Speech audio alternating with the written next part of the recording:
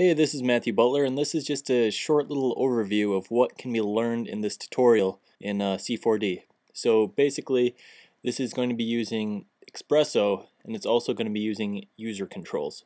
So basically right now, these are the Xpresso nodes that you will be learning and combining them all together to form this massive web of all this content.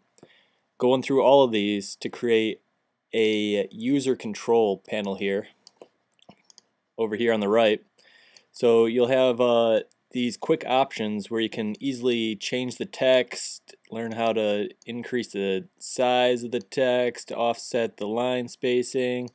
We got the rotating in, rotating out from the top to bottom, camera controls. We got a bunch of stuff. So as you can see, this is going to be pretty intense for setting up a project that can be self-contained and come back to the project later and not have to dive into a hierarchy of nodes that you totally forgot about weeks ago or whatever. So you can easily customize this to fit your needs for your future projects.